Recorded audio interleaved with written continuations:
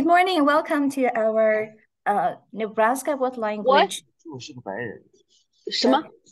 长须开的白车的是个白人。Okay, can we mute? Thank you. Welcome to join us on a Saturday for the NDE What Language, NILA and CLTA 6 K-12 guest speaker series. Today we have Sarah with us and Daniel Filcher is co-hosting with me. She is the Nebraska International. She is the president-elect from Nebraska International Language Association. And Sarah is our guest speaker today. And she's going to talk about brain breaks. I'm super excited about this because I know how important it is to keep students engaged and also not too tired, I have to say, in a classroom. So brain breaks is really helpful. Thank you, Sarah. Could you introduce yourself? Hi, I'm Sarah Hopper. I am a New York teacher. I teach French and Spanish currently at Corning Painted Post High School. I'm currently teaching in the MYP program of an IB school in the 10th grade, but I have experience from 5th grade all the way to college level courses and IB courses at the upper level. So all of these brain breaks, I think, will be great for a variety of levels. So we're going to talk about the brain breaks, and please feel free to ask questions as the activities are happening in the chat, and I'll be glad to answer them as they go. All right, so here is a copy of my presentation. I'll give you a minute while I introduce myself. So there's a website, so you can have a copy of this. So you have all the materials that you need to start up. There's also the QR code, so feel free to use that if you need that. So I have been teaching, this is my 22nd year of teaching. I've taught, like I said, all levels from 5th through 12th grade. I love to have fun with my students. I really enjoy culture and sharing a lot of these things. So a lot of these brain breaks are things that will incorporate a lot of that for you. Okay, so why do we do them? So we do them for a lot of reasons.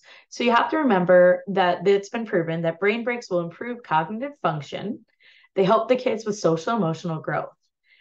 Students actually will create bonds and community through brain breaks.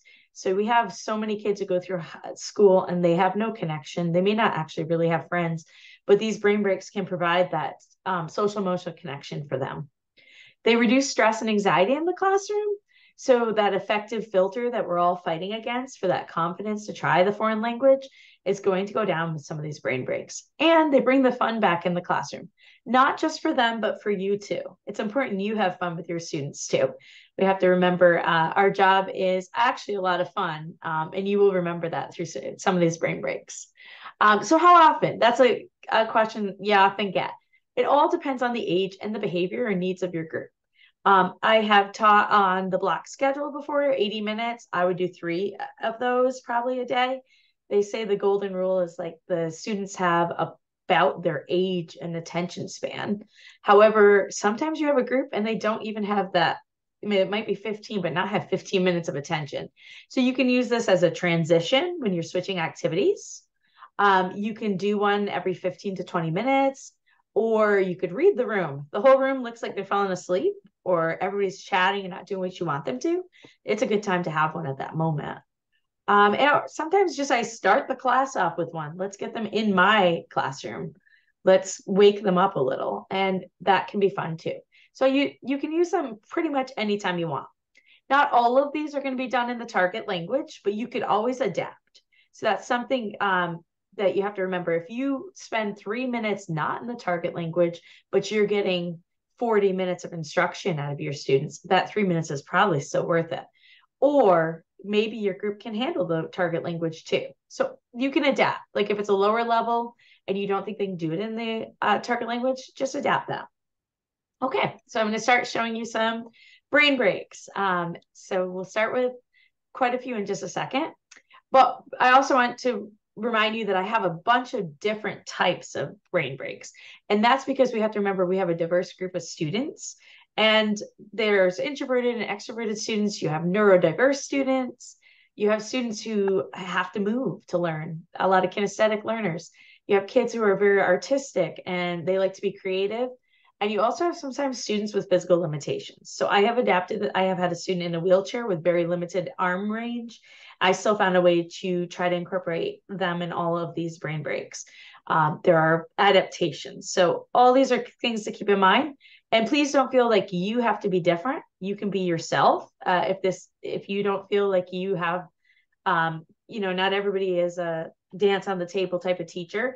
Not everybody wants to sing. I personally don't sing karaoke to my students. They appreciate that. I don't. But to each his own, right? So there's just a lot of ideas. So some are going to be for you and some may not, but they're ideas that you could use down the road if you choose. Okay, so our first one is called Wipeout. So you could either have just chairs if you happen to be deskless. You could do floor space, or you could put the desks in the room in a circle formation so that they could still get up and down. So you call it a statement in the target language. And if that matches you, you get up and have to find a new seat. And then every once in a while you say Wipeout and everybody needs to find a new seat. So it's based on things they may have in common. You could completely do this in the target language if they were able to understand you. So like, for example, you have blue eyes. So everyone with blue eyes would get up. And while I'm getting up, I can see the other people in the room with blue eyes, or I can see the people who have a dog.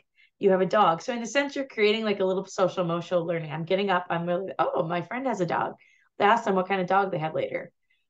So these are type of things. You like Coke more than Pepsi. You like to dance. You've been to a concert. You prefer Burger King over McDonald's. You go to a restaurant one time a week. So you could use a variety of things. It could be based on what you're studying, if you want, like in the unit you're doing, or random. The only thing I suggest, just to not cause political problems or discomfort for your students, is just to avoid gender.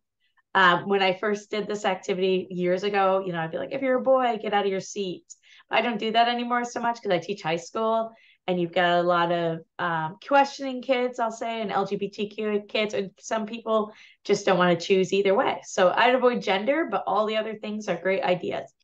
Kind of gets the class up, do it for a few minutes, getting them out of their seats, running around, and mostly they'll be having a good time. The Koosh Ball Challenge. So if you're young teachers, some of my young teachers may not know what a Koosh Ball is. These are at Walmart, and that's the brand name. It's called a Koosh Ball. So the Koosh Ball, and then I bought a kitchen timer. I use this all the time in the classroom, and it's your best friend. So the Koosh timer, I basically set a class challenge, and I did this after the first week of the school this year. So I had 3 rules for the students. I said, 1, everybody in the room has to touch the Koosh Ball. 2, no one may talk when the ball is moving. And 3, if the ball drops, we have to start again. And I tell them they're competing against the other classes. We start this it's like a 1-week activity. So on the first day, the students are just tossing it back and forth. Actually, it takes them a long time, believe it or not, to not catch it because they can't speak to each other. So some of them don't pay attention. And then we start over and we talk about how not to overreact if someone drops it. And we have to start again. So every time we fail, we stop. We are allowed to talk and strategize before it begins. So it starts off, my students are like 23, 24 seconds. By the end of the week, they're at 1 second because they start to strategize and figure it out.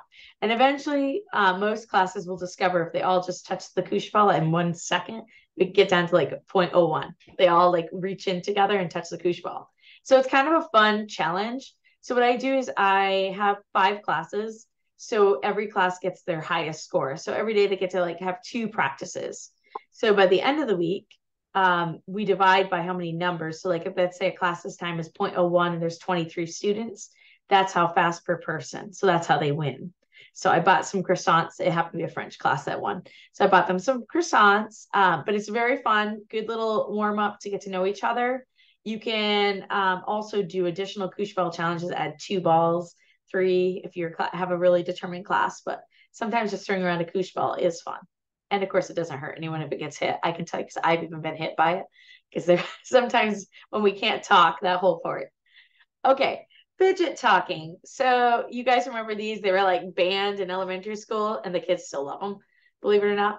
So I bought a set. They were about $15 on Amazon, but there are virtual fidgets you can find online, which I have the link for that on the bottom. So what you do is have them partner up Then they spin the spinner and they have to talk about whatever you want them to talk about till the spinner stops. So at the low level, you might have them like listing foods they can remember or sports. Mid levels, maybe they have to tell you about their family in sentences, tell you about their school. When you get in the more advanced level, you can have them listing environmental problems while it spins, or you can have them talking about like, should cell phones be allowed in school, like a mini conversation.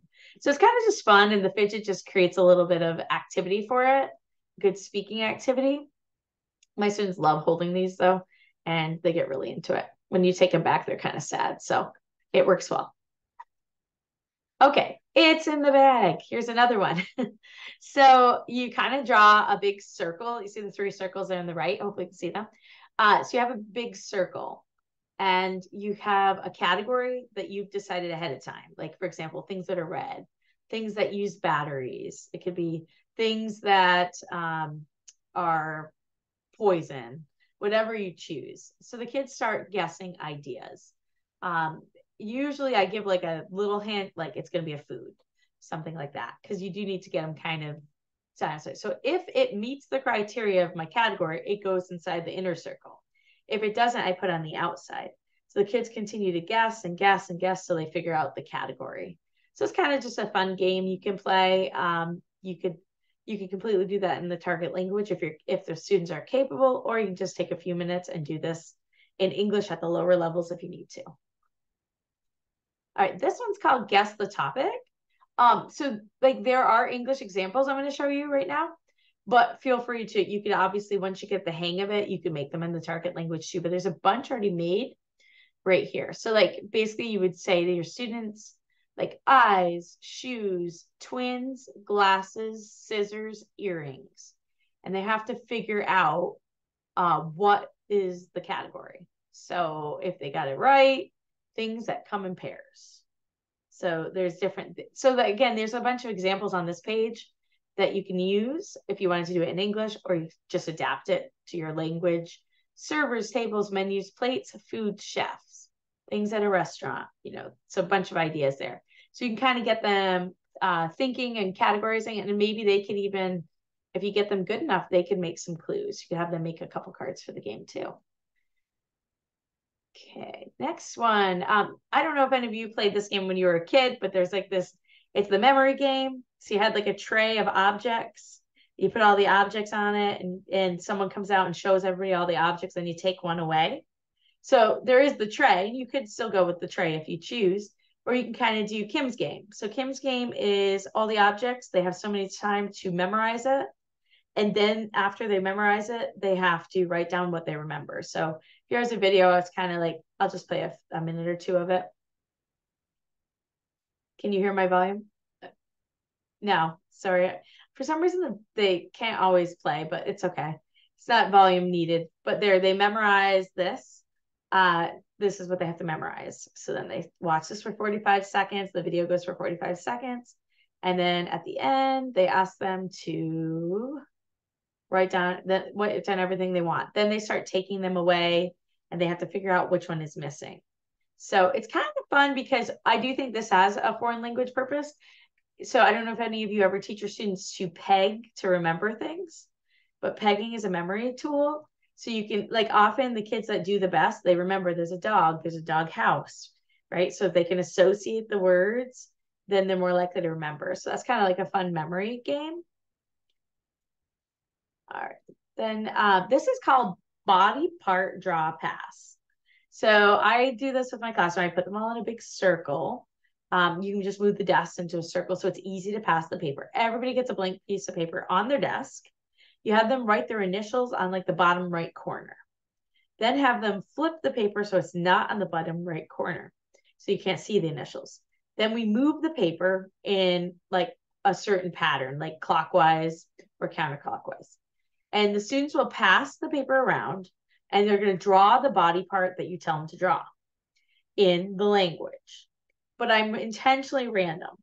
So maybe the first person's drawing the nose. Then we move it to the right, and now the next person has to draw the hair. There's no face yet.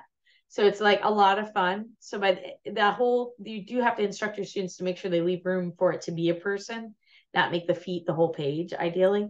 So in the end, you create a fun alien or monster. So you could go as far as like creating stories about your monster, but my students love this. So there's like an example. It comes out kind of like that. Pretty funny. I do color-coded markers because sometimes you have immature kids who like to add, private parts in. So I do intentionally, like I know who has the red markers, like 2 kids with red markers. So if there ends up being a penis on it, I can track it down very quickly because there's 2 kids with red markers. So, and then I have the last person before it gets passed back to the person. So you end up giving them back their paper, their initialed paper in the end, and they love it. They think it's hilarious what their drawing became because that becomes their drawing. But the last person I have connect everything that isn't connected. I also have them fix anything. Like, so if anything needs to be covered, add a bikini top or whatever you need to do before it goes back to the person. The kids really enjoy this. They take these home with them. They love if I leave them up in the classroom for a few days. I think they're hilarious. And I'm talking 15, 16-year-olds love it. So I know the little kid, and I've used it with younger kids too, and they love it too. Okay, cell phones.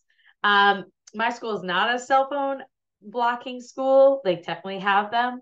So you might as well let them use it for a minute. So you give them 1 minute to find a photo that they're willing to share on their phone with the partner. And then they get to share with their partner about their picture. Like, here's a picture of me at my birthday party. I just turned 16. And then the other person like, oh, here's my dog. Isn't it adorable? So they have some type of conversation about the picture. And you're creating like a little emotional connection and gives them just a second of fun. Then, of course, you do train them that they have to put the phone away after. You could also have them share their favorite song or an app for a variation and talk about it. Could be good for the tech unit, but also could be good just for like a quick brain break. This one's called Circumlocution Bingo. You place a picture of screen of random objects, words your students don't know, like things that are hard to say, hard to translate. So the students need to describe the item until their partner guesses. You can also play as a whole class if you want. So here I've set up a circumlocution bingo board. These are words I think probably realistically the kids would have a hard time explaining. So you teach them those circumlocution skills. That's the beauty of it, so that they don't need to know it's a hole puncher. They need to know how to say it's an object that's metal, it's an object that is used by teachers, that type of circumlocution vocabulary. So basically, if it was my turn, I would say, and you could do this as a teacher too and let the kids play. I could be like, well, it's brown, it's sticky, it's gray, it's used in construction. And then probably most people would figure out it's the duct tape. So you can do this with a variety of items. So that can be kind of neat so that you can have them trained to the circumlocution skills. And then it gives them confidence too when they don't know a word in the language. They're gaining those skills to try to work around it. Just like, honestly, and I don't know about you, but I speak 3 languages and sometimes I forget English and I have to use circumlocution. So it'll be like, oh, you know what I'm talking about, that thing, So it's a good skill to have. Okay, the next activity is called reverse drawings. So you have one person look away from the board. You have 2 partners, partner A and partner B. So let's say partner B is gonna look away and partner A gets to see my board. So on my board, I'm gonna post a picture of an object, a person, a fruit, whatever I wanna post. And now I have to give directions in the target language for my partner to draw this. So I did a big unit on personal descriptions. So the kids had to learn, like how to say, they have a long face, a short nose, it's round, all those details. So then you have them do that. So like, for example, partner B is looking away and partner A would describe this. And then in the end, you let them see how close they got. Usually they're not really that close, so it's kind of funny. But sometimes they're kind of close. And they're like, oh, I got it, So the better details they give, the closer it's going to look. Now, the next game is Celebrity Baby Fun. So I use in my classroom actually some baby shower type games, but they're actually kind of fun. And the kids do, for the most part, are into celebrities. They're into the YouTubers. They're into all that stuff. So I don't know. I meet them where they're at. I know that they're into this stuff. And sometimes I'll find out somebody's a fan. I'll make sure to include them in my activities too. So this is a baby picture of a celebrity. So I'll let you guys take a guess. You can throw them in the chat. If Crystal or Danielle would share out some guesses. So who do you think this is? Anybody want to guess? It's a famous celebrity and it's a baby. I'll give a hint. It's pre-plastic surgery. Maybe that'll help.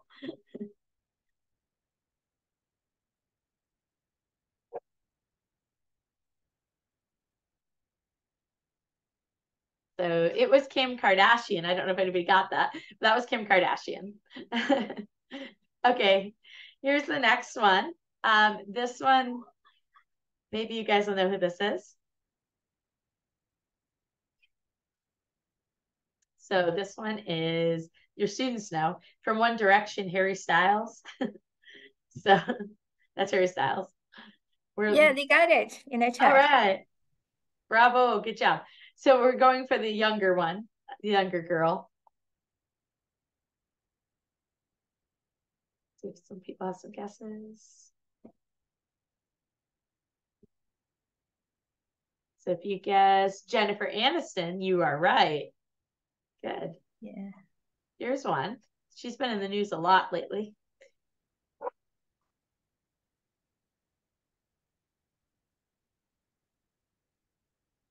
That is Britney Spears.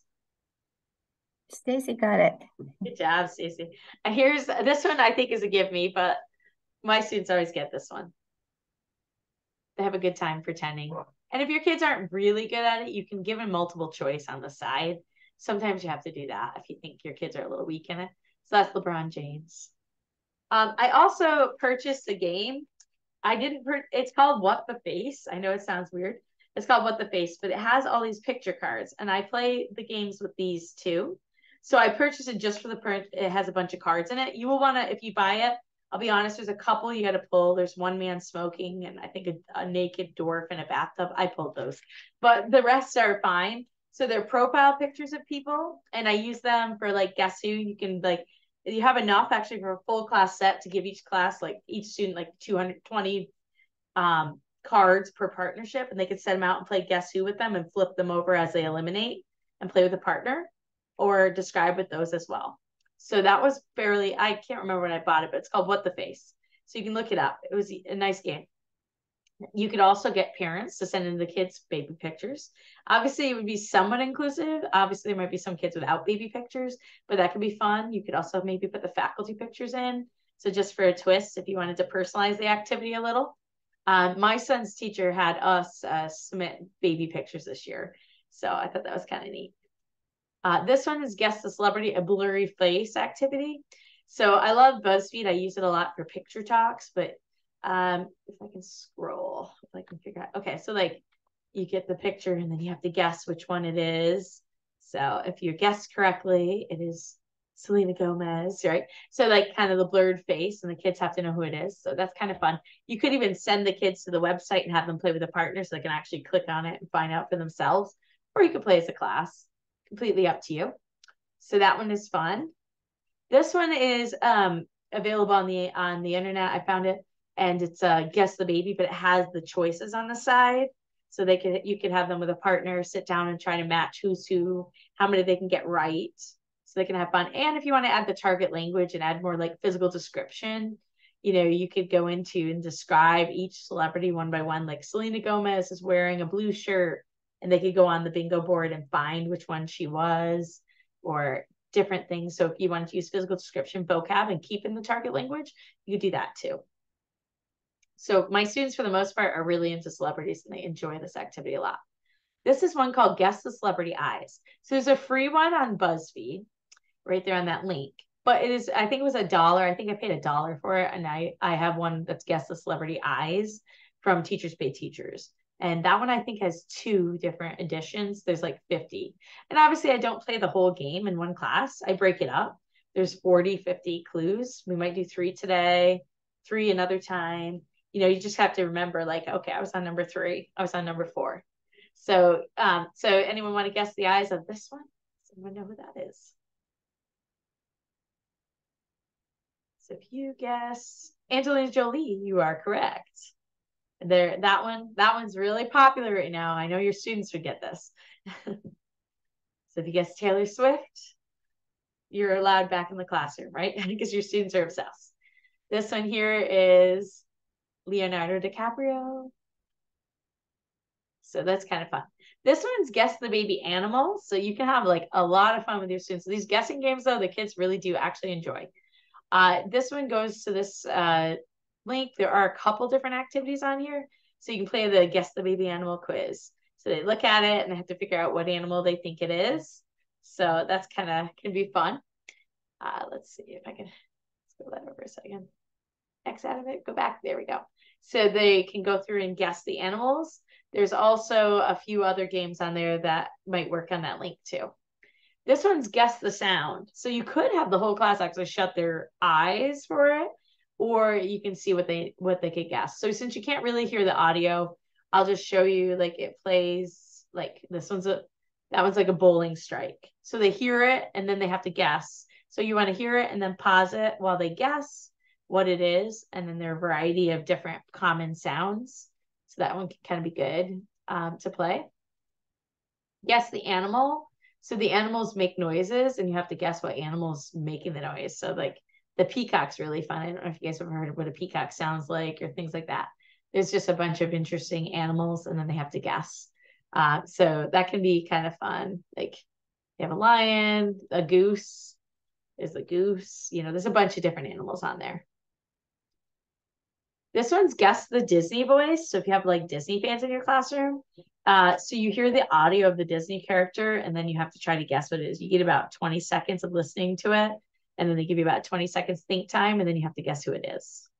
So kids who like Disney. This one's Famous Voices. So you hear someone speaking, a celebrity, and have to figure out who you think it is. Some of them are easier than others. And of course, our students may not know all of them, but you could pick some that you think would be a hit with your student. This one's called Silent Lineup. So the students are not allowed to speak, but you give them a category. So I put it like on a sign and tell them that they're now lining up by hair length. They cannot say a word. They now have to use just body language to figure out who's the shortest, who's the longest. They have to line themselves up in the perfect order of hair length. Or you could pick shoe size or, things that are like unique or, could be, I don't know, student ID numbers, whatever you choose. So you could really challenge them. And then they have to figure out how to get themselves into the line the correct way without using words. So they can point to each other, you go left, you go right, compare height, they're kind of funny. So that one's fun. And it's quiet while they do it, of course. These are puzzles. So there's like some of our kids really enjoy puzzles and thinking logically. So this one would be like, you have to find all the faces that you can see in the picture. So you might post it. You could either print it out and give it to each partnership so they can really hone in on what they see. Or you can just post it on the board and have the kids count how many they see. So those can be kind of fun, these type of puzzles. How many triangles do you see? So I'll give you guys a chance to try how many you think you count. So the real number is, I can't even remember, it's pretty high. But like if you look at all the triangles in there, the kids can have some fun with this. And there are some kids who have that logical brain who actually enjoy like the math type stuff. So I do try to have variety. It's not my personal love, but I know some of my students, it's their thing. So I do try to do that as well. So there's how many triangles do you see? How many eights do you see? There's just a lot of stuff. If you go out on Pinterest for like these type of puzzles, you can find so many ideas. Gets the kids talking, gives them a minute of something to do. How many animals do you see? So in this image, there are a bunch of animals hidden. So if you have a really good image of it, I think there's like 48 animals in here. So you could even give that on the paper and give them a marker and let them circle them. That might be kind of fun to challenge. And then like, I don't know, if you found 20, you're a novice. If you found 48, you're an expert type of thing. Not very many will probably find all 48. I like this activity is fun. So if you go on the internet, you can find little eye exam charts and you print them off and make sure there's different ones. And then exactly, Danielle's got it. And then you give yourself the eye exam, but you make the kids say the alphabet in the target language. So they are practicing the alphabet. And of course, they have to stand 10 feet back and their partner's judging their eyesight. And then they have them switch eyes. They have a good time doing this one. And often the kids with glasses will take them off because they think it's actually more fun to not be right. And then they have to try to say all the letters. So good way to review the alphabet, kind of a fun activity.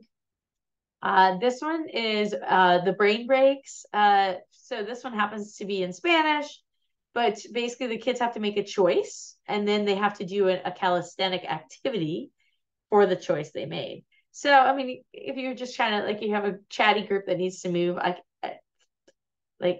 so you get 10 seconds to choose between two options, and then you get 20 seconds, you have to do the activity. So I'll just show you like the first one. So you have to choose if you want to be a superhero or a magi. And then when it's your turn, you have to choose one of these exercises. So if you want to do the magi, you do the activity on the right. If you want to be the superhero, you have to do what's on the left. So that one can be fun, and they are available in a variety of target languages. There's a French version. There are English versions out there too. Here is a would you rather for food. So you could, what I sometimes do is I'll throw some tape down in the middle of the room and make the kids cross the line. Like, what side, this or that? And then it's kind of fun because like the kids are like, oh yeah, I'm a Takis person. Oh, no, Flamin' Hot Cheetos. So when you play this one, they have to make choices. So like, then they have to cross the line to decide which one they want to eat. So it's would you rather, but kind of with the twist because you're getting them moving by allowing them to cross the line. And then again, I'm finding out two of my friends like nuggets, or maybe I'm the only person liking onion rings on the right. So it's a variety of foods. That one can be fun as well. There's another one. This is Lena and Lisa, and they apparently have different food preferences. So you cross the line based on what you like. So they have, like, so you had to choose one of the cookies. They both created these two, they're sisters, and they both bake. So you can have them like pick aesthetically which one would they go to. Can be fun too. The memory test. So this is a 2-minute memory test where they actually test their memory. So that one's kind of fun too. It like shows certain things and they have to see what they remember. So some of them don't have the greatest memory, but they try real hard. So that can be fun. So when you watch so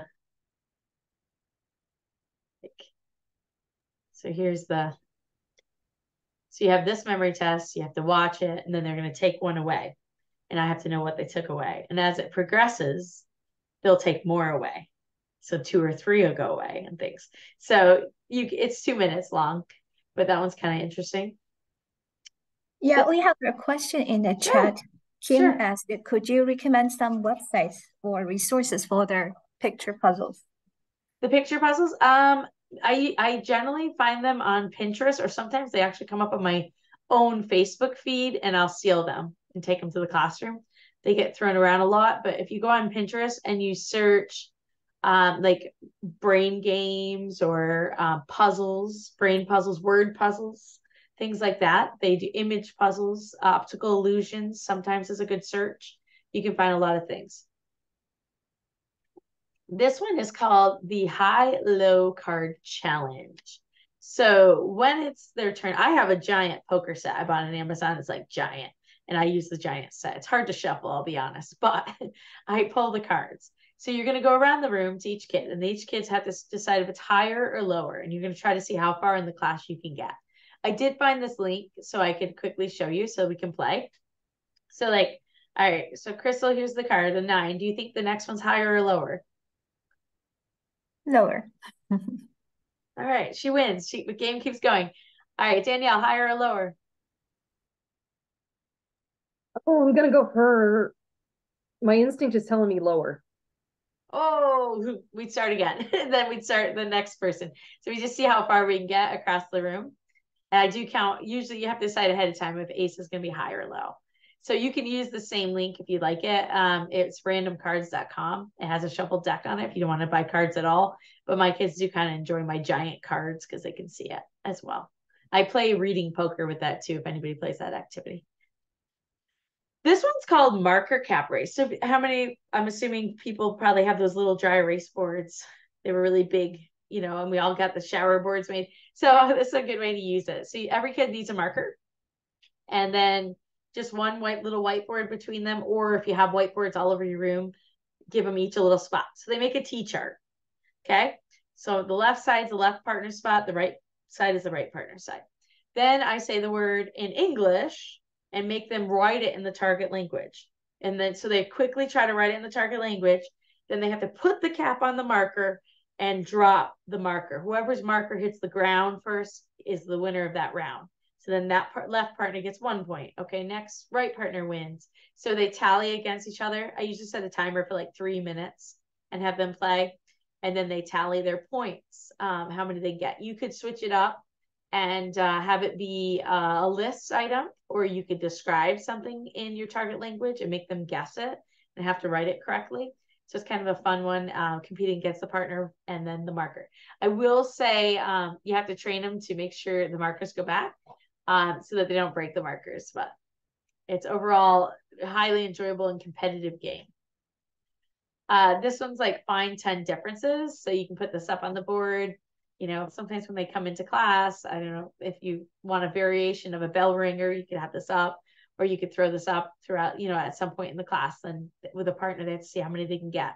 So maybe you're going to leave this up for 1 minute, and then they have to quickly find any differences they can find in it. Sometimes they're harder. Okay, so I say, you know, I can see the tail difference, you know, certain things. You're looking for all the little variations. Oh, a different color there, different color there.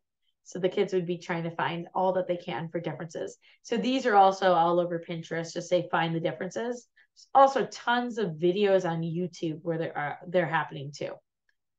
Here is another one on YouTube where the puzzle only gives them a certain amount of time. They have to count how many they can get. I think there's like 10 puzzles. So there's like 10 puzzles on this thing. So you could just do like one a day. So there's the puzzle. I can pause it if my students need more think time. Some classes definitely do. Now the kids have to figure out the differences, and then they go and they count. So 2, 4, 6. Okay. You got to find at least one difference. Sometimes you really do have to look for a bit. But you're going to have a variety of things that they're trying to find. So there's an example of that one on YouTube. I found that one on YouTube. The old pyramid. Yes, Crystal. There's a question in the chat, where to get this kind of difference pictures. Sure, the find the difference. So if you just search find the difference, you'll find Pinterest, you'll find images out there. Find the difference, and YouTube will also lead to tons of YouTube videos that are already ready-made. What's cool about the YouTube videos in particular is they already have a timer on them, so you don't even have to watch the clock. Like they get 60 seconds to find it.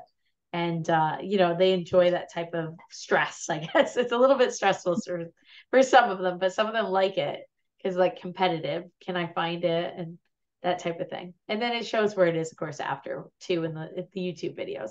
So sometimes the YouTube videos are my go-to because I don't have to man the clock and I don't have to show everybody where it was. It'll put the big white circle around where it was. So the kids are all like, oh, that's where it was. You know, I didn't find it. Sometimes I play the old pyramid game. So this one is a category game. So like, for example, like things in a kitchen, things with wheels, medical jobs, fruits, you have some type of category. So the kids just get the clues and then they have to guess the actual category. So like this one would be like hats and mittens, coats. I apologize. Someone's at the door if you hear my dog. Sorry about that.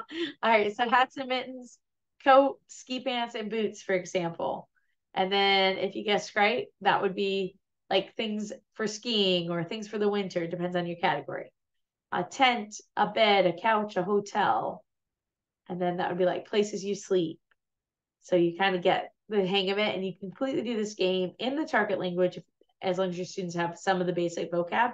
You might have to modify it, but sometimes even for the kids, if you were teaching like the grammar concepts, you could be like adjectives, verbs, and maybe they just have to know it's an adjective, it's a verb, it's a noun. If you want to go real simple, or you can go a little more complex. Dog, snakes, birds, fish, cat, rabbit. That'd be like common pets, things like that, things people have as pets. And then I also enjoy word games personally. It's hard to find them in the target language in a way our students would understand, I'll be honest, for a word game. So I don't use these a ton, but I will use these sometimes.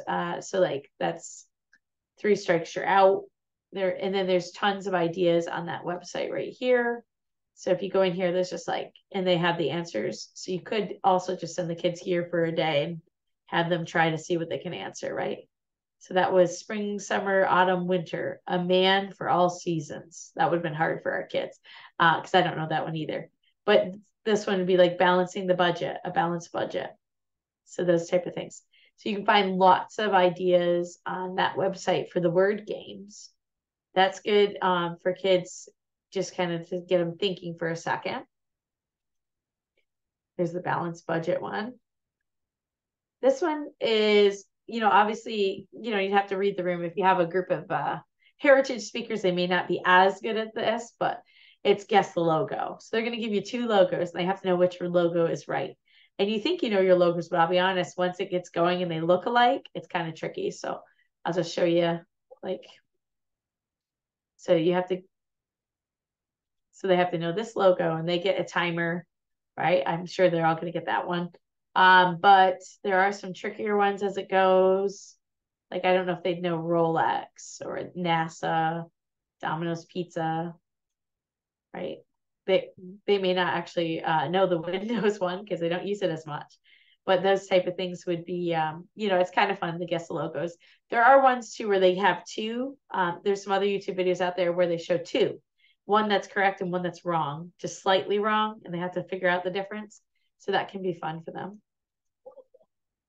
These are kind of tricky puzzles. I don't know if anyone's ever tried these before. They actually have words in them. So you have to find the words. I didn't find any in the target language, but I don't know if you can see the word story is written here. And then these different words. So you have to find them. That's the word novel. That's the word page. So you kind of have a search, and they have to find the words.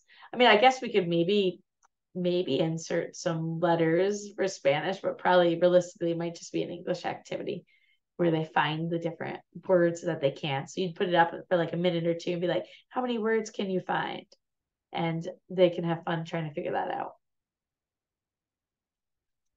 Okay, this one is, like I was saying, some of the YouTube videos already are made. So this one's you get this picture and you have to find the pencil. It's pretty tricky. So the pencil's right here. I don't know if anybody can see it, but there's the actual pencil.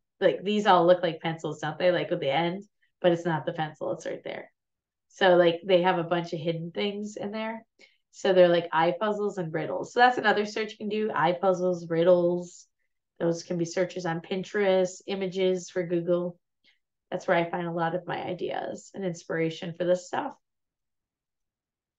All right. This one I call cultural guess who. So I put a bunch of pictures up from my culture of whatever I'm teaching. So here's a Spanish related one. Now I don't really give the kids any explanation, and then I put them with their partners and then say, why do you think these are connected to Spanish culture? Can you figure it out? And then they're not going to get all of them, but they'll start jotting and talking together and trying to figure out what they can get.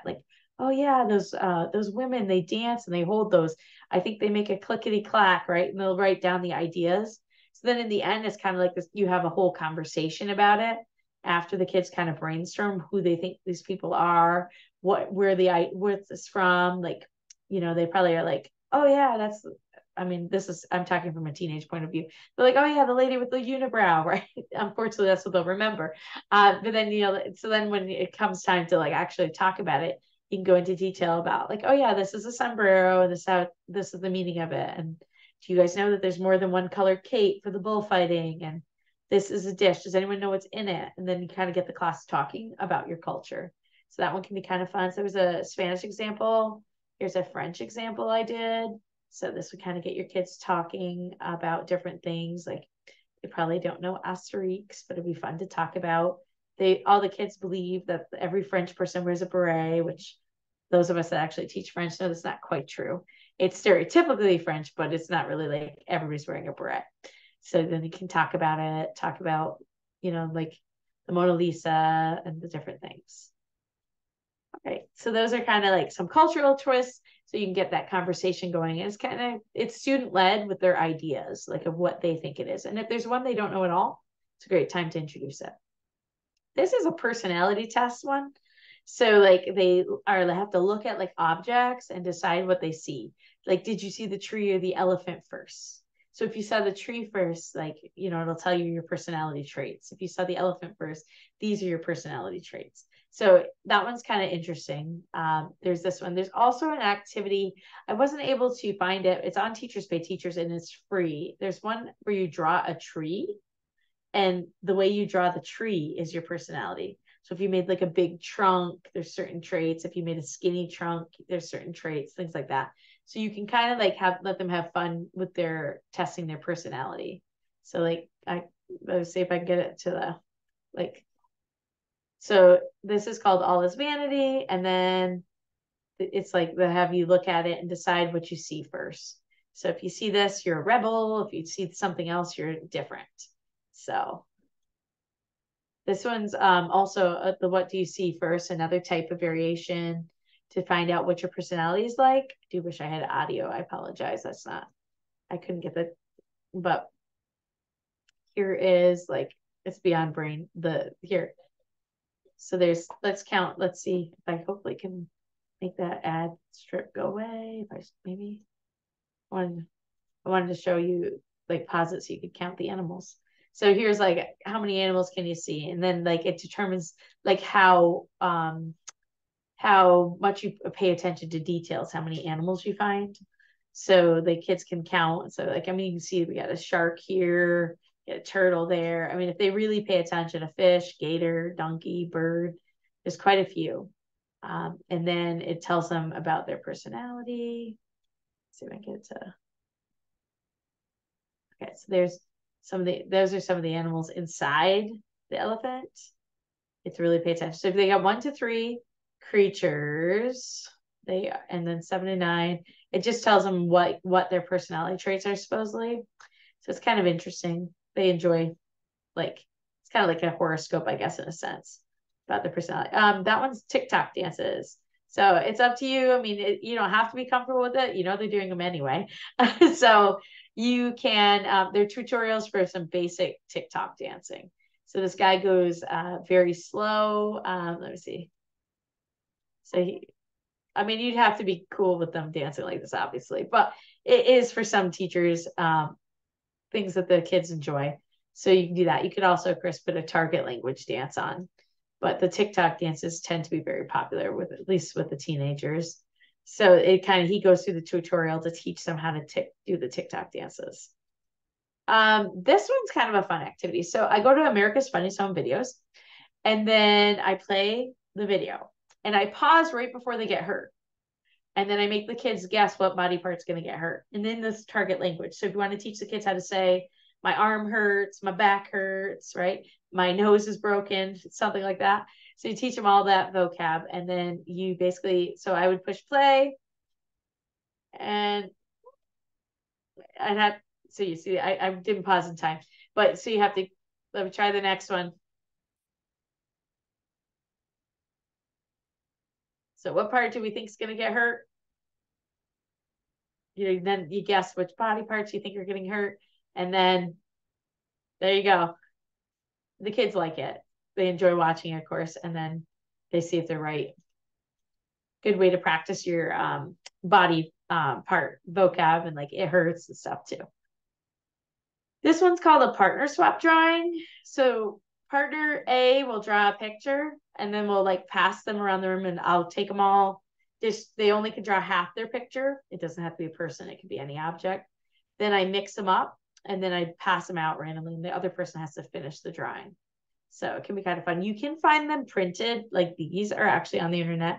If you'd rather give them a half done one already done, that's another option. But it's supposed to be good for like the right brain, left brain thinking, that they're finishing the half, that they have to see the connection. So that can kind of be a fun brain break too. And of course, I don't know about you, I'm not that artistic, so I'm sure mine would look pretty funny on this side, but they have fun trying to do that.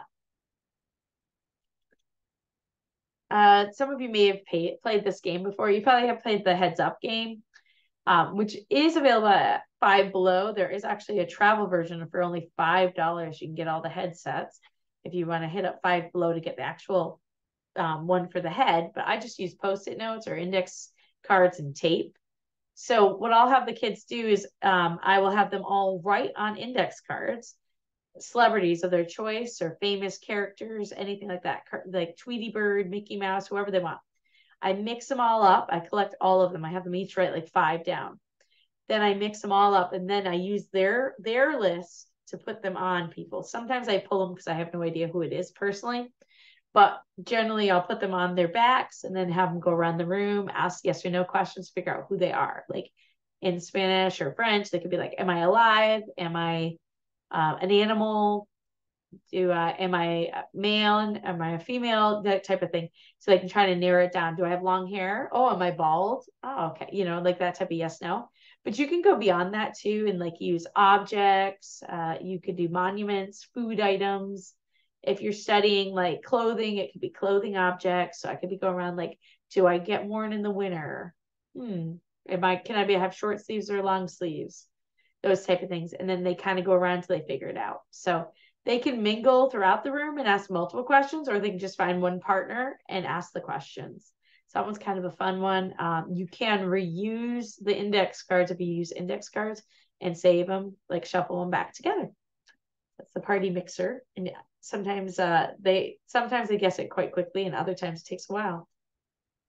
This one's guess the song. So it's sort of like charades meets name that tune.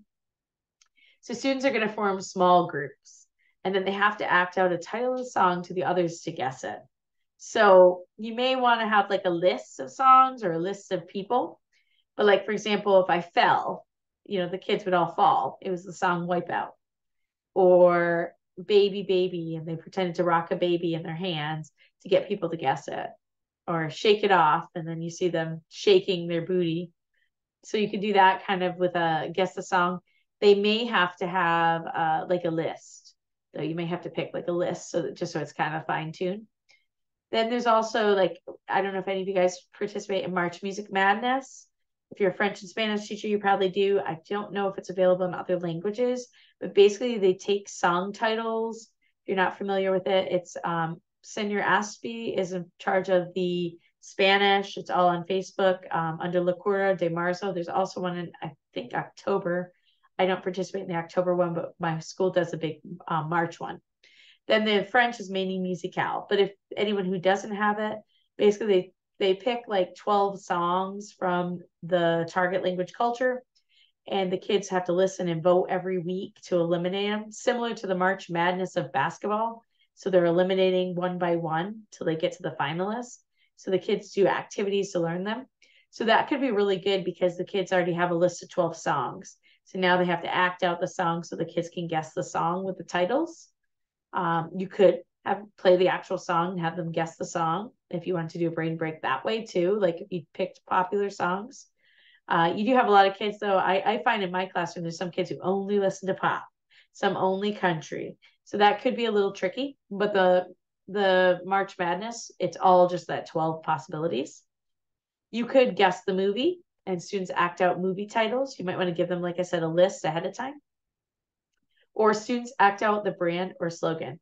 So next time, if you get a magazine or contact your library, my library had a bunch they were going to throw away. So I take all the old magazines and then just take the brand names, cut them out, and make like a Ziploc baggie of brand names.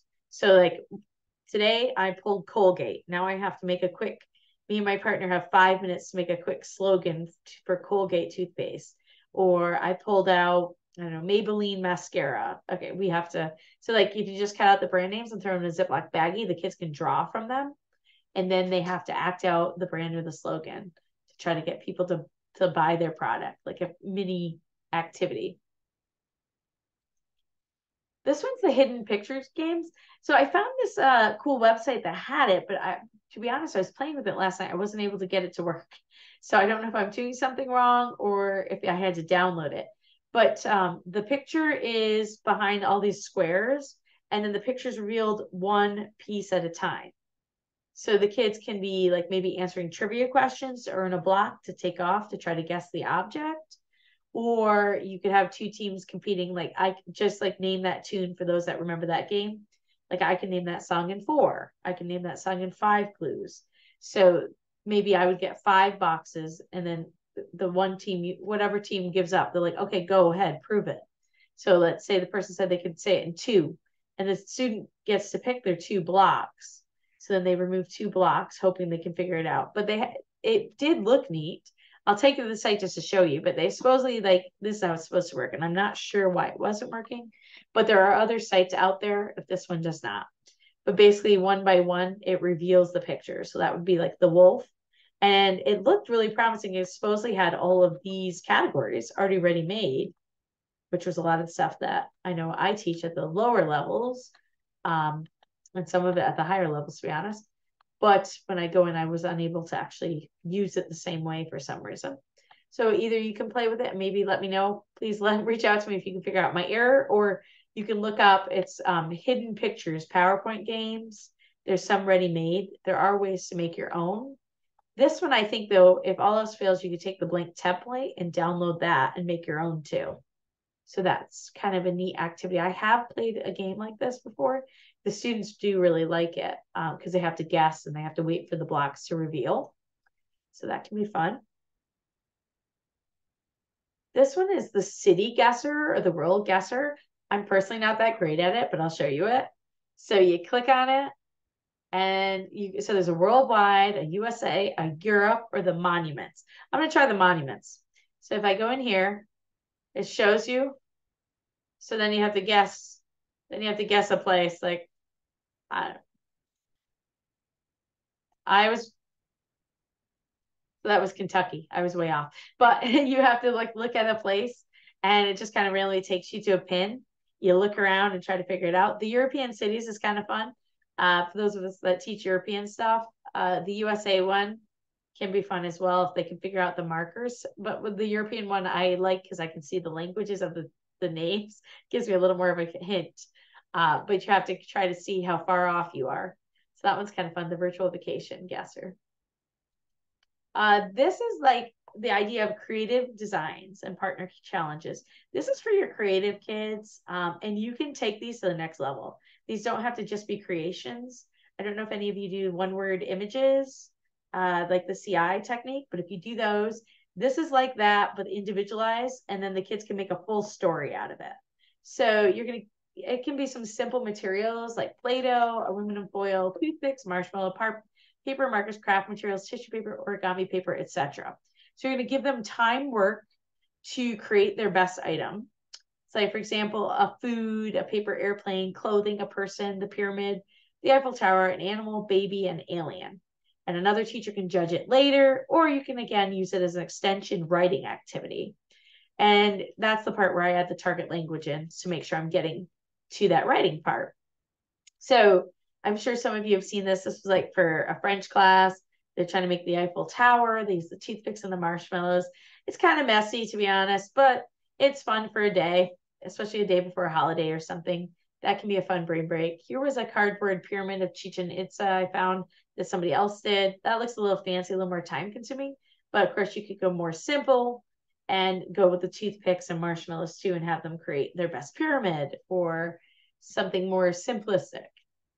These are Play-Doh babies. So I thought these would be really fun. So I just buy, so if you go to Walmart, they have the party packs. And so if you buy a 15 pack, it's about $10. I get the teeny tiny Play-Dohs.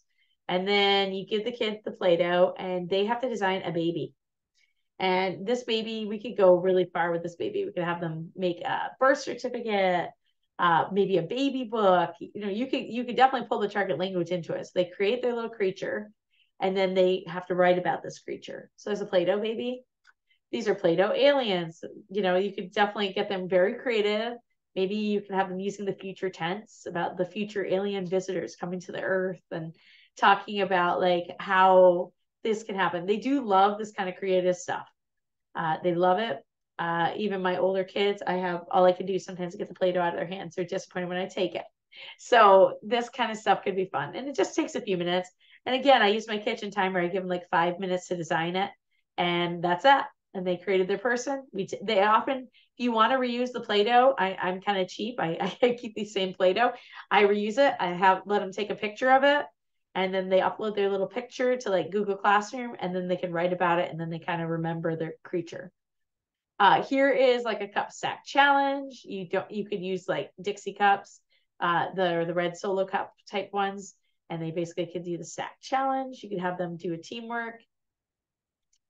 This is an aluminum foil. When I was a Girl Scout as a kid, I got to do this, and I really love this activity.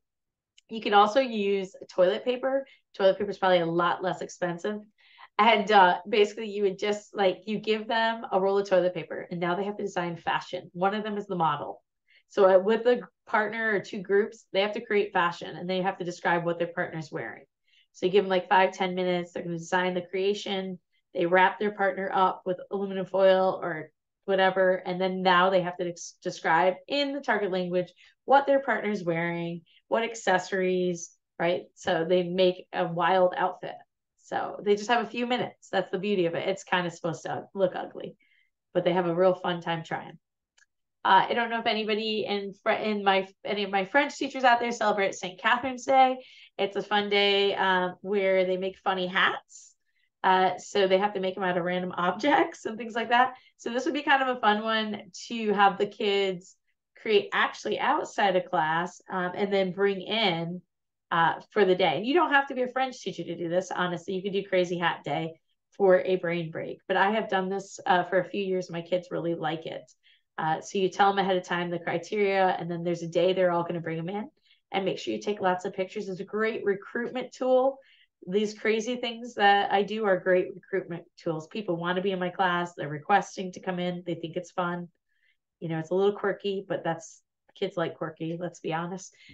They don't want to be in the class where people are just sitting there talking forever. So St. Catherine's Day can be kind of fun. And again, it's a brain break just because now they're showing off their hats. That's the brain break in class.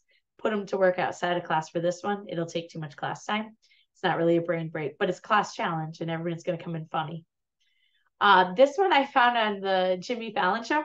So it's called Box of Lies. So basically, because you don't have audio, so these are boxes. So you would have some shoe boxes, just throw some shoe boxes, and inside the shoebox, you'll have a picture of something wild.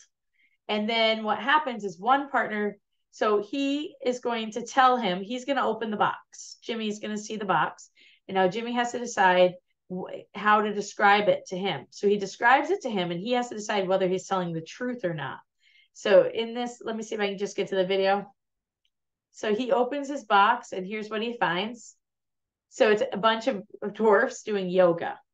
And he tells Jimmy that it's dwarfs doing yoga. And Jimmy has to decide whether he's telling the truth or not. So Jimmy's like, no, it's a lie, but you can see actually it was the truth. But I wouldn't go this elaborate that I actually have this much cool stuff in my shoebox. I just have a picture. So just find some goofy pictures off the internet of some type of scene. You print them off, put them in the boxes, and then the kids have to say to the partner what's going on in it. It could be in the target language. And then the partner decides whether or not it's true. For example, I don't know, bananas dancing. So this bananas dancing, the partner says, and then the partner has to decide whether they think it's true or false. So you kind of are reading more the tells of whether they're lying. That's the fun of it. So if you don't want to invest in shoe boxes, paper lunch bags are pretty cheap. You know, buy 100, it'll get you by for quite a bit. So that was kind of neat, I thought. Circumlocution challenge. This one, you choose random objects, and kind of going back to like that bingo, but you have the kids have 1 minute to describe it, and they have to guess. So there are some very cool random object generator websites. So this would be how it would work. So I would go in, I'm going to click. Okay, I now have to describe to my partner a squirt gun. And then my partner will have to describe a wrench to me. So this is kind of cool because it has all those weird ones out there for you on the random object generator. So you can have so when it's my turn, I click wrench. So you send everyone to this website basically, and they have it on their separate computers set up sort of like Battleship. So they're looking at each other with separate computers, and then they have to push the button. They really hate it. They could push it again, obviously, because like some things they may not know, a pair of dice. So you see, you can get some really creative circumlocution training out of your kids with these type of sites. This one is another one, also just as a random object. So you just generate tons of ideas. This one is random lists of things. So this is kind of cool for storytelling. So this is the random list, and then I now have to tell a story and include all 5 of those items in it. So my partner and I might sit together and have to create, okay, so I was watching TV, eating Chinese food when soy sauce went all over me. So I decided to paint the rest of my shirt black with a black Sharpie. And unfortunately, it did not work out. So I had to call Superman to come in and save the day. And then Superman said, let's go to Mexico because we need to practice our Spanish more. I don't know, some kind of silly story. So it allows a list. And you can have the kids like work with a team, push the button. Now they have 5 objects to have to go write about. So that could be kind of fun in its own sense too. This one's named 10. I don't know if any of you are TikTok fans. This was a huge thing. We had to put a figure down if you've done these things. So if you guys will play with me just for a minute. So I'm going to play the teacher edition. So if you put your fingers up, you can put them down one by one. So never have I ever challenge basically. And there's a bunch of kid-friendly ones right there for you if you want more ideas. And here we go.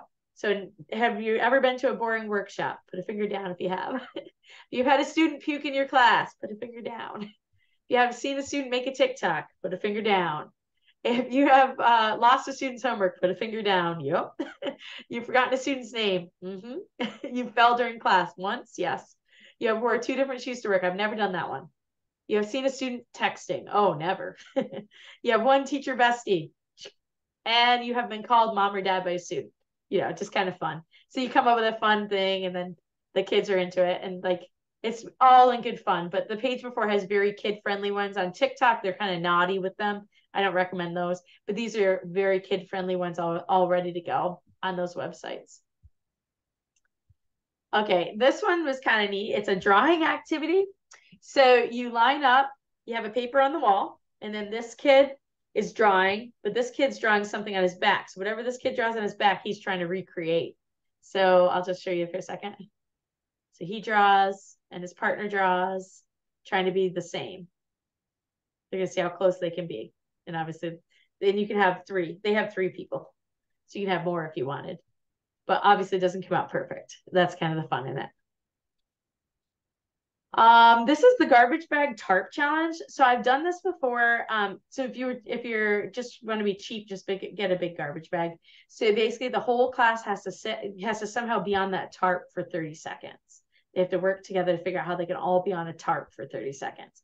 So I use just a garbage bag. And in the end, the kids all kind of have to lean in and like huddle just long enough so we can make it 30 seconds. So that's kind of just an easy class challenge. But the more you get the kids working together, the more you're going to see classroom community, and you're also going to be able to expand. Now, at the beginning of the year, by the way, the kids aren't willing to do this kind of stuff. You kind of break them in slowly because this one requires a little bit of touch. And I know touch isn't everybody's love language, but it does require some touch. But the kids do get comfortable the more that they're doing all these other brain breaks and classroom challenges. I did this yesterday in class. I've done it a couple times before. It was a lot of fun. So I just set a timer. I gave the kids each a computer piece of paper. I surprised them. I just said, make your best paper airplane, go. And we're going to race in 2 minutes. They had 2 minutes to make a paper airplane. Sadly, the amount of kids who had no clue how to make a paper airplane was really apparent. So I think, I might need to give a YouTube tutorial in the future, but maybe a short tutorial before. But the kids had 2 minutes, and then we launched them we lined up in a line on one side of the room. I had them write their initials on the planes, and then I gave prizes for the kids who went the furthest. And then I also gave a red lantern prize, which French teachers probably are aware that in one of the races for Tour de France, the person who comes in last gets like a $5,000 prize called the Red Lantern Prize. So the kid who came in last got a little prize too. You can also make a challenge board. You just take a big piece of poster board, put some holes in it, and you could put point totals on the holes if you wanted to add an element to it. So it's just a quick activity, but a lot of smiles. A lot of kids stick their paper airplanes home as souvenirs. Photo scavenger hunts are a lot of fun. So you sometimes have to have these set up, like if you have outdoor space at your school, oftentimes it's got to be outdoor space. If you don't, you can have the kids maybe partner up if you give a long enough notice, like you're going to have a week to get this done. So then they can kind of get it together with their partner, or they can do it by themselves. So here's like they go out and they find a picture and they try to put a picture of a relaxing place, the biggest tree. If you have kids who don't get out at all, there's also the internet where they can find, different things to take pictures of. So they could go on the internet and take a picture of a relaxing place. They could find a big tree, whatever they need to do to participate. So you can get kind of creative, but it's a lot of fun to do one of these. I did this on my honeymoon for Carnival Cruise. I got to do one and I really enjoyed it. So I have done this a couple times with my kids. It's a lot of fun. So they just go out and find stuff. If you can walk around your school, if you have a little outdoors, there's some outdoor ones, or even in the building, potentially, if you can somehow monitor them. This was a French one where at home they go find objects and take it. So it could be like a little fun homework assignment or even an extra credit. You'd be surprised some of the fun extra credit they'll be glad to do. This was a gratitude scavenger hunt, which I thought couldn't hurt. Our students are, sometimes we get to know a little more about our students too. Like they take a picture of their favorite color, something that feels safe, something that smells good. So like you're learning a lot about your kids if they share this with you. This is a Spanish version, selfies at the house. So while they're home in the next week, I want to see you taking pictures of someone shutting the armoire door, or I want to see you taking water from the kitchen, something like that. So it kind of requires them to like learn the target language and take a fun picture, and you could share them if they're willing. This one, sometimes I just randomly assign the kids to get together with groups. And then I say, find 3 things you have in common. You have 2 minutes, go. And as quick as they can, they're trying to like, do you have a dog? And they learn lots about each other. So I kind of call it the twin activity. Here is the trivia challenge. So how many of you have been to a trivia night? Do I have some people who've been to one of those trivia nights? Okay, well, they're a lot of fun. I did one for a fundraiser one year for a French club, and I kind of got into using it for the classroom too. So you group your kids into teams, and you're going to ask them just 10 questions, and they have to collaborate to answer. And then you don't go over the answers to the very end. So it can be a lot of fun for the kids. So here's just, they can't use their phones or Google for answers. The teams have to collaborate before writing down the answers, and pencils down once the question is called. So here, I'm going to name that movie just because I made it not target language, but you could certainly have it be target language. I did a whole intro the first day of school on French culture and Spanish culture to see if the kids knew where it was spoken, what foods were popular there. And it was a lot of fun. All right, so question 1, we're not in Kansas anymore. So you'd be guessing the movie for that one. All right, so that one is The Wizard of Oz. You had me at hello. And that is Jerry Maguire. So like this, like you get the kids thinking, here's Johnny. So my older people will know that one, The Shining. The young kids here may not, but that's okay. Why so serious? So that is, I think, Batman, The Dark Knight, I think. I feel the need for speed, right? So like just kind of have fun. There's no crying in baseball. So these are just examples. There was like a bonus. So sometimes I do a bonus where they have to do a bonding activity, so to speak. So I've done bonuses where they have to tell me who went the furthest over the summer, or I did a bonding activity where they had to, this one was kind of a little bit out of their comfort zone, but I said they can't break school dress code, but whoever in their group's wearing the most items wins. So the kids will start taking off anything extra they have and throwing it on their partners to win. So you give them like 3 minutes to set up. So like you can use it as bonding as well. And then that was Wizard of Oz, Jerry Maguire, The Shining, Batman, Dark Knight, Top Gun, and bonus was League of Their Own. That was just a quick example. But you can use those trivia games too. They can be review games. They can be cultural.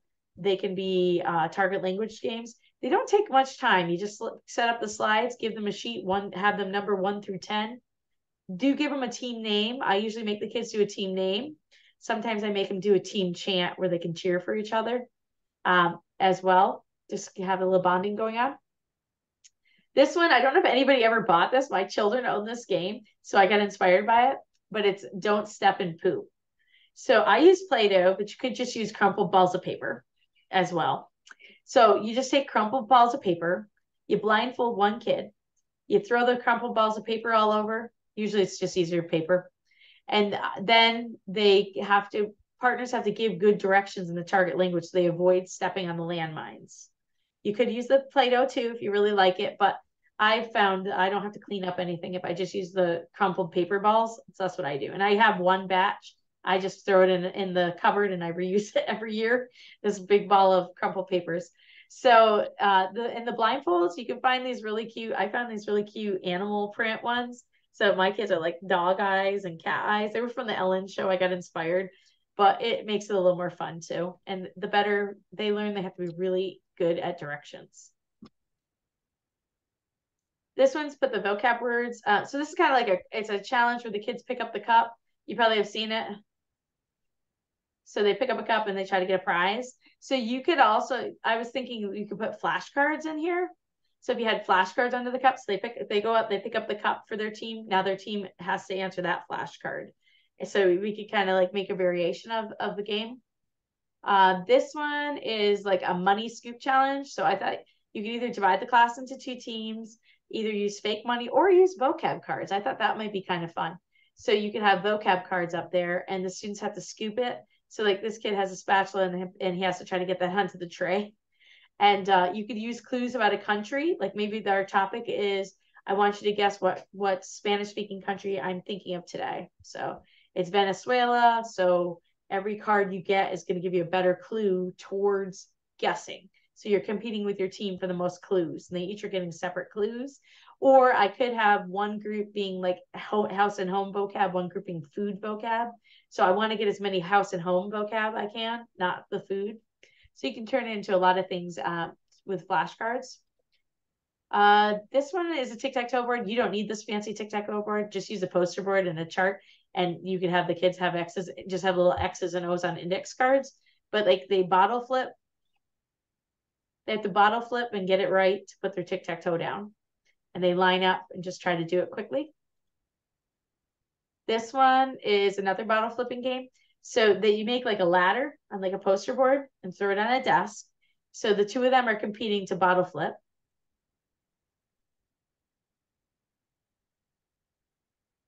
So every time they bottle flip, they can move it against them. They're trying to get it to be on the other end so they win. So that kind of just bottle flipping because it just seems like kids still like to bottle flip. This one's sticker sleuth. So when the kids enter, I give them each 3 stickers. And their job is just to discreetly put them on 3 different people without them knowing.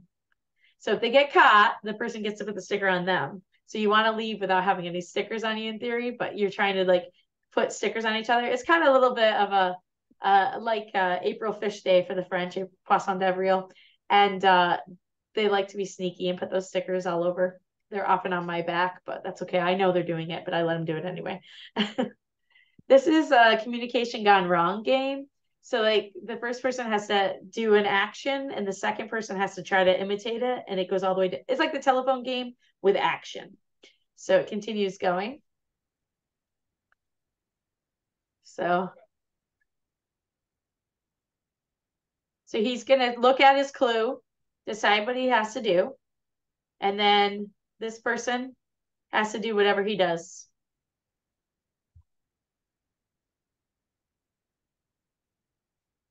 Then she has to tap.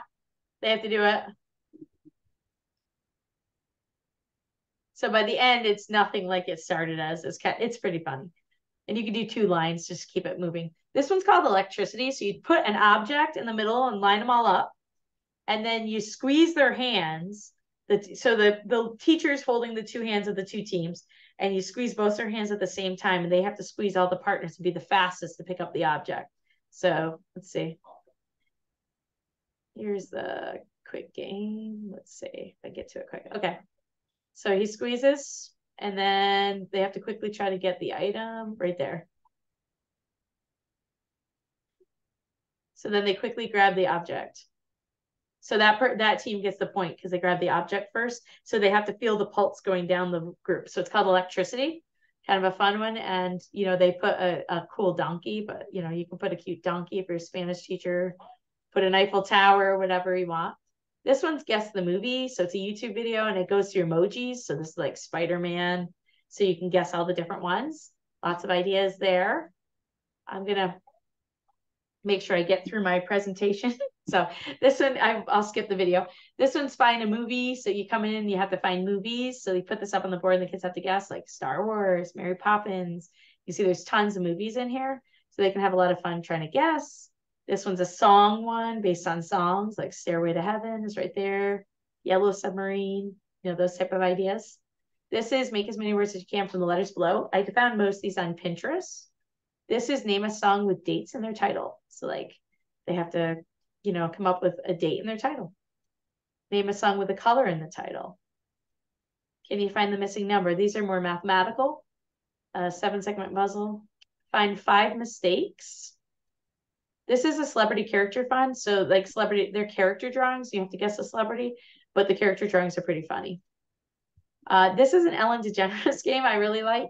This is where I got the masks. So you see, I have masks like these. I love them. They're actually very funny. So one person has to like touch. In this case, they can't touch, but I would let them like touch the object, describe it, and the other person has to guess it.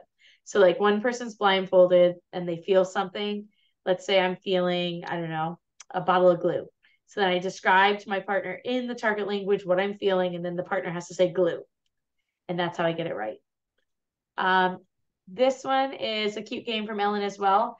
She puts this on the board, and this, you might recognize Sofia Vergara, but anyway, she has to act it out, and then Ellen has to figure out what she's saying. So coquetier means like to flirt. So she does certain things to show it. This one, my kids were big fans of FGTV. I don't know if any of your kids watch YouTube, but they did this activity where it's what's in the box. So you just put holes so the rest of the class can see what's in the box, but nobody else can. And then the kid has to reach in and guess. But everybody else in the class gets to see what they're touching, except for the kid. So that one can be fun. And of course, you can make them describe it in the language too. It's a free game on Teachers Pay Teacher called Guess the Gibberish Game. It's completely free, so the kids read it. It's kind of like that game. I'm trying to remember there's a game out there. So we got Tisky, right? So then it's we got this guy. So if they read it out loud and say it enough times, they can get what it's saying. Let us make it a great day. Great day. So that's let's make it a great day. So those can be kind of fun. The kids have to read them and figure out what they say. Fortune cookie fun. Have all the kids write 5 predictions down in future tense.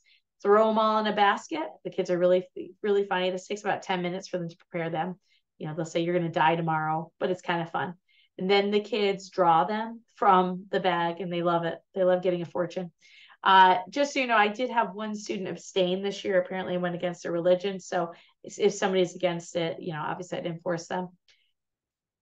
This one, which one doesn't match? They, give them a minute. They have to figure out what shoe doesn't have a match. This is a picture with a bunch of things wrong in it, and you have to figure out what's wrong in it. Guess the subject's name. So these are school subjects, and they have to use emojis. Guess the cartoon. These are famous people like Nicolas Cage, Kevin Bacon, right? So you have to go through and guess who the celebrity is based on the emojis. Here is a music diary. There's a key for it. So you have to like guess who it is, like the different things. So like this is the Doors. I think that one's Cinderella.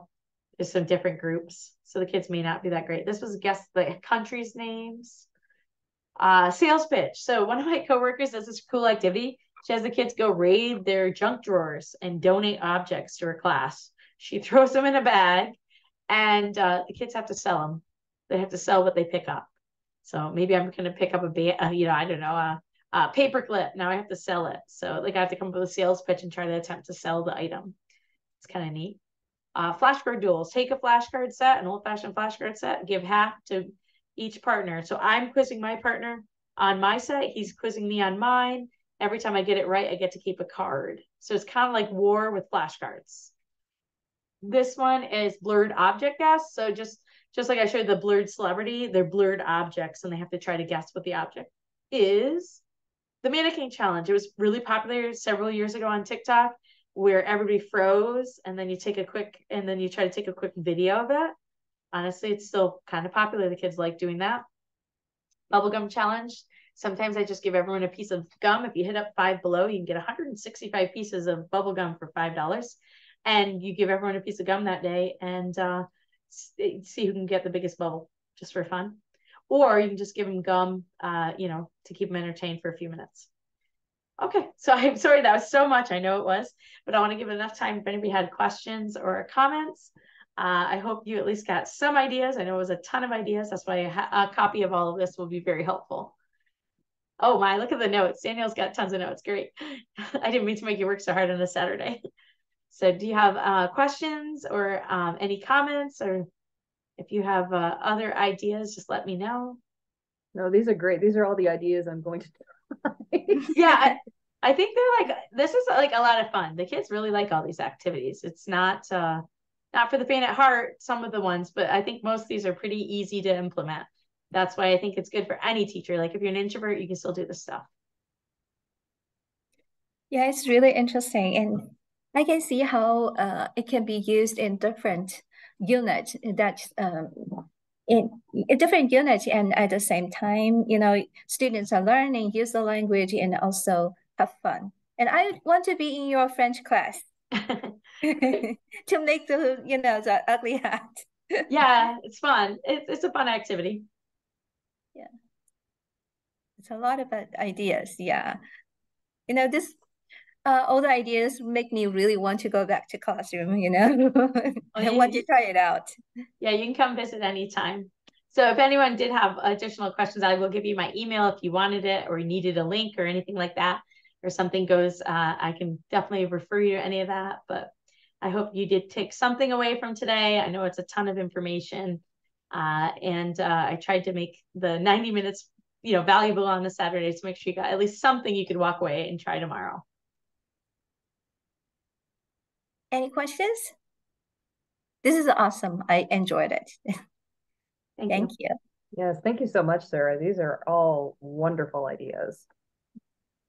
Thank you. I try to have some original ideas to make sure we're meeting all those different ideas kids need, as well as us. Sometimes I've been to one workshop and I loved it, but it wasn't my personality. I couldn't do a half of it. It's very geared towards elementary. I didn't have the space in my classroom. So I try to make ones that could adapt to most teachers, like almost everybody. Yeah, everybody's saying thank you. I think we don't have questions. I think we just need time to explore, to actually try it out in classroom, right? Yes. I mean, just take one. That's what I do. I take one at a time, try it out. And there will be pitfalls. Don't be afraid to just like adjust, just like we do every day. Yeah. All right. I think we don't have questions then. Let's enjoy weekend. Thank you. Yeah. Thank you. Bye. Bye. Have a nice weekend. You too.